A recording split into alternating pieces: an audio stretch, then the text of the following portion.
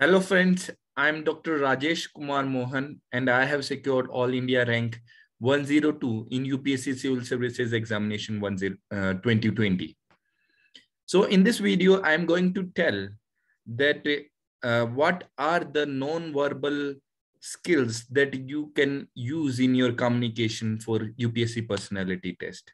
As we all know that mains result is about to come, and after that we have to start our preparation for personality test. In personality test, communication plays a key role, and within communication there are two parts to it. One is verbal communication and one is non-verbal communication. What I feel that verbal communication, yes, is very important, but at the same time, the relevance of non-verbal communication is very much. I would like to share my own experience. In 2019, I went for personality test and I got 29 marks. In 2020, I went for a personality test and this time I got 184 marks. So from my experience, you can derive two conclusions. First conclusion is that yes, personality test score can make a big difference between selection and non-selection. And second is that in my case, I feel the improvement has been on account of three factors. One is increase in knowledge, obviously. Second is increase in communication skills. Third is improvement in non-verbal communication. And I will say that non-verbal communication improvement is a low-hanging fruit, which with the minor change, you can produce a drastic change in your personality test outcome and your personality as such. For communication, you have to do a lot more of hard work, and for knowledge enhancement also, you have to do a lot more hard work. For per unit of effort put, the outcomes are far more in non-verbal communication. So I will share certain non-verbal communications for personality tests.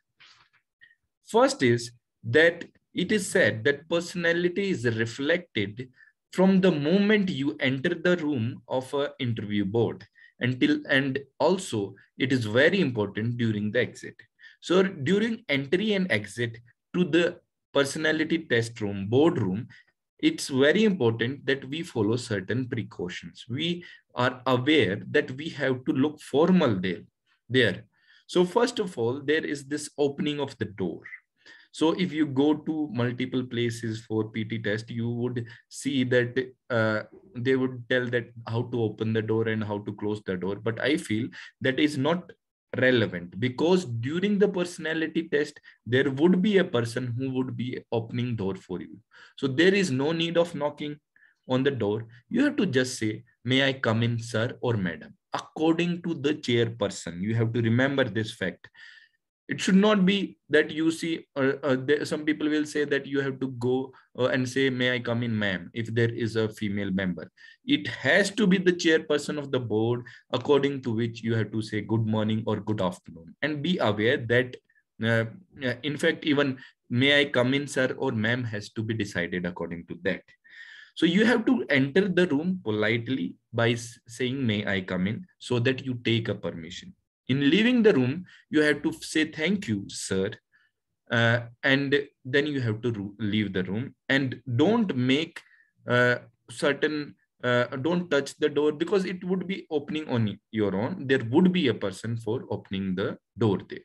So this is my opinion about entry and exit. You have to address as per the time a proper may I come in, as per the sir and ma'am salutation, who is the chairperson of the particular board.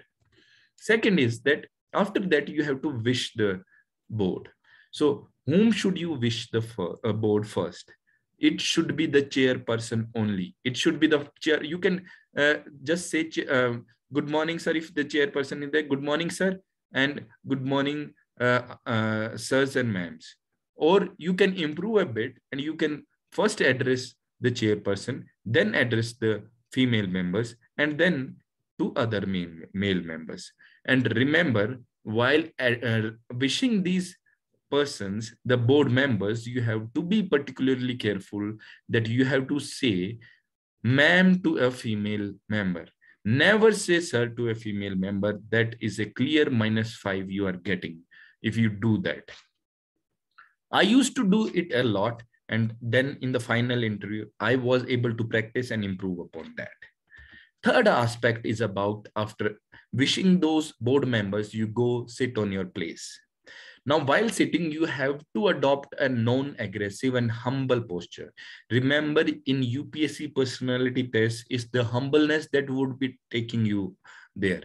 So you have to have a very humble and polite posture while you sit in front of the board members, because only politeness can bring you good quality questions, easy questions. If you are aggressive, the board members would be feeling very uncomfortable and they will ask very difficult question, and that way you would not be able to show your true knowledge. Remember, there is a lot to learn in this world, and whatever effort you put in, there would be some areas that these board members can grill you on. So it's better that you be in their team, give them the respect they deserve while sitting, while leaving, while entering, so that you get very good questions, and that way your interview would be going very smooth and you would be able to perform to the maximum potential you have.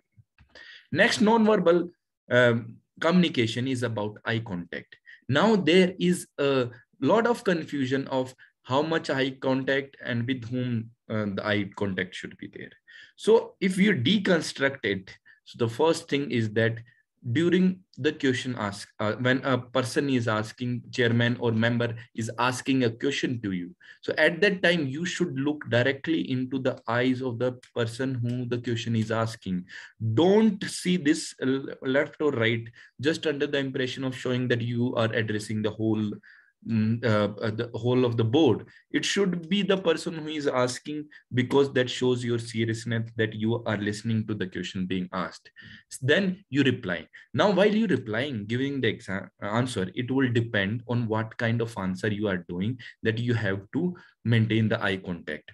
If it's a yes or a factual question, like for example, what is the sex ratio in Haryana, you just look into the eye of the person who is asking and give the figure there.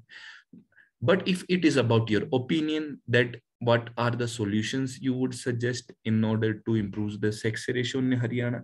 So in that case, you start with the person who was asked, and then because you have a time to answer to it, you keep on seeing to the other members also in between. So that would be the optimum eye contact you would be having. The eye contact is very important because that is the connection you are establishing with the person who is asking question and with yourself. So this was the next non-verbal communication. Then comes to the hand movements. So some people have a habit of using the hands, like if they have to show a movement, they will do this. They would use that, yes, 1, 2, 3. This kind of hand movements are there. So the rule is that you have to use least movement, as less movement of hands as possible, but it should not obstruct into the fair and smooth flow of your ideas. If you are not a kind of person who cannot smoothly express the idea with your hands without the use of the hands, then you should use your hands, because it should not become an artificial, and you should not have a very incoherent way of answering to the question. So hand movements, it should depend as per your personality. If you are able to give answer with good flow with the least movement, then don't use the hands. But if you are not able to establish flow clarity in your answer without use of hands, then you should use your hands, and this you can do only after practicing. Next is pause taking. So what happens, that question is asked and then you answer. So people say you wait before answering it, and it's very important. You organize your thoughts and you answer it. But here you have to be cautious how much you should wait. It should not be very less and not be very long also. Very less the person would think that he or she has not even heard the question and he's jumping to the answer directly. So that would be my opinion, that there should be a time gap and it should not be too long, because it would become boring for that person. And you would see that people would change the question because they don't have the time to wait for your self-reflection. So it should be the optimum, so that there is a 10 to 12-second gap and then you start. And it should not be artificial. You think what is the, like for example, if the question is asked, you think what is the question and how you would be trying to address that question. So that should be the right pause time. Next is confidence. See, the confidence is key in this paper, in this personality text. If you have low confidence, it would be reflecting on your face, and they would feel that the person who is giving the interview is a very dull personality. You have to ensure that you never show a lack of confidence there. You answer your questions confidently, which you know. And if you don't know, you confidently say that, sir, I don't know. There is no harm in saying no, but you have to say it confidently. So that you look a good personality, good personality to engage for 10 to 15 or 30 minutes. So they should also have a feel good factor. And final and the most ultimate non-verbal communication skill is that you should have a smile on your face. And that's the most important thing for non-verbal communication. And what happens is that if you are like in first timers, they always have a smile. But what happens is after 2-3 years of preparation, this exam takes a lot of toll on your smile. So you have to learn to smile. If you are not able to smile naturally, you should do artificially, because smile is the ultimate non-verbal tool that can help you in improving your score in personality test. So finally, I would say this was from my side, that how you can improve your non-verbal communication, which is a key component of a communication, which would be very much helpful in giving a very good return in personality test. And I would tell you one that in putting efforts into non-verbal communication is a low-hanging fruit. It will show result very fast, and then this should be the base on which you should build others. So one, non-verbal communication, then communication, and then knowledge. So it should be a pyramidal way for preparation of personality. And don't ever neglect personality test. It can bring a drastic change in your performance, in your ranking, and you can get a lot number of marks here, because it is 275 marks, and even people are getting 210, up to 210, and no paper in GS you can get that many marks. So with this, I'll end my session, and I would like to say thank you to all of you for watching the video, and my best wishes for your examination. Thank you.